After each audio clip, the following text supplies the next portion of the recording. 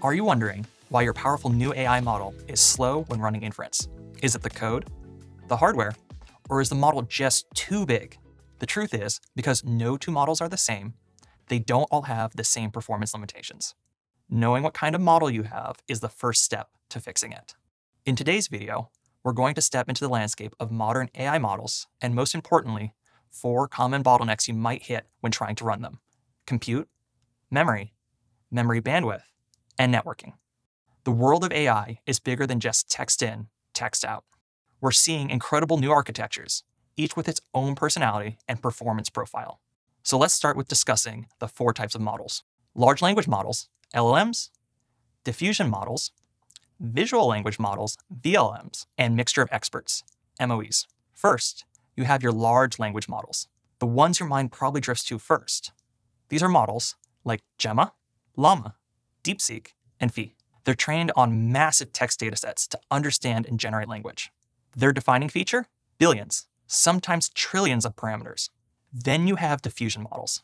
These are the engines behind text-to-image generators like DALL-E, Imagine, and Stable Diffusion. They work by starting with noise and progressively denoising it step by step to match a prompt and attempt to create an image.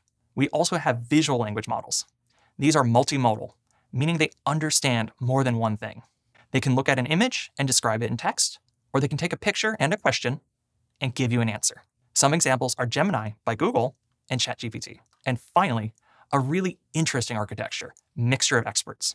Instead of one giant dense model, MOE models are composed of many smaller expert models. For any given input, the model only runs a few of those experts. You may have heard of a few of these, such as Kimi K2 or Mixtral. So, why do these different models behave so differently on the same hardware? It all comes down to bottlenecks. Let's break them down. First, compute bound. This is the classic bottleneck. You're compute bound when your processor, such as a TPU pod, is running at 100%, crunching numbers as fast as it can. This often happens during the training of dense models or the inference steps of diffusion models, where every calculation is heavy. The fix? A faster chip or more chips. Perhaps this is something to optimize for, as adding more chips tends to be easier than other methods. Second, memory bound. This is different. This isn't about speed. It's about space. Your model's parameters, the activations, and the data batch all have to fit into the accelerator's VRAM. This is the #1 problem for giant LLMs. A 175 billion parameter model can take over 350 gigabytes just to load and have precision. If your TPU only has 80 gigabytes, you're not compute bound, you're memory bound. You can't even start. Third, memory bandwidth bound. This one is subtle. Your TPU might be at 50% utilization. Why? Because it's waiting for data. The bottleneck is the pipe between the VRAM and the processing cores. The math itself is easy, but you have to move billions of parameters from memory to the processor for every single step.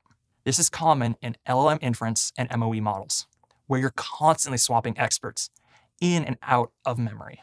The last one, network bound. This bottleneck only appears when you scale out to multiple servers. Your model is too big. It's split across multiple machines. The model can't proceed until all the servers have finished their part and communicated the results to each other. This is a huge challenge for the distributed training of LLMs and for the large-scale MOE models, where the router has to talk to experts on different machines. Okay, so for all the software devs, AI, and platform engineers watching, let's get practical. How do these bottlenecks manifest, and what can you do about it? Let's start with LLMs. The obvious problem is memory capacity. For platform engineers, this means provisioning machines with multiple high VRAM accelerators. For the AI engineer, the strategy is often quantization, reducing the model weights from 16-bit floats down to 8 or even 4-bit integers. This can slash your memory usage in half or more. Possibly when training these giants, you'll hit a network wall. Training requires distributing the model using strategies like tensor or pipeline parallelism. Every step requires massive synchronization across the accelerator network. A slow interconnect means your expensive TPUs are just sitting idle. Now, for diffusion models. Their bottleneck is almost always pure compute. The magic happens in the denoising loop, which can run 50 or 100 times without needing to use any memory bandwidth since we're not transferring anything here. Each step is a forward pass through a huge UNet model packed with computationally expensive convolutions. Your TPU isn't waiting for data.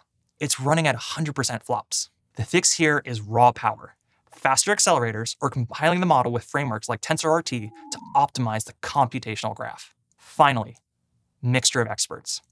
They trade the compute bottleneck for memory bandwidth and networking bottlenecks. The gating network decides which experts to use, and you have to pull those experts' weights into the cores immediately. If they're on the same chip, you're limited by your high bandwidth memory speed. If they're on different machines, you're now severely network bound, waiting for the router to talk to remote experts. Success with very large MOE models may depend on an ultra-fast, low-latency interconnect. So you see, knowing your model architecture doesn't just tell you what might go wrong, it gives you a playbook. It helps you to choose the right hardware, the right parallelization strategy, and the right software optimizations to get the most performance out of your system. So to recap, we have a diverse garden of models: LLMs, diffusion, VLMs, and MOE. And they all get stuck in different ways, hitting the 4 major bottlenecks: raw compute, memory capacity, memory bandwidth, or inter-server network. Next time your model is slow, don't just blame the TPU. Ask yourself, is it waiting for compute? Is it waiting for data? Or is the memory network bandwidth getting saturated? To learn more, check out the links in the description below.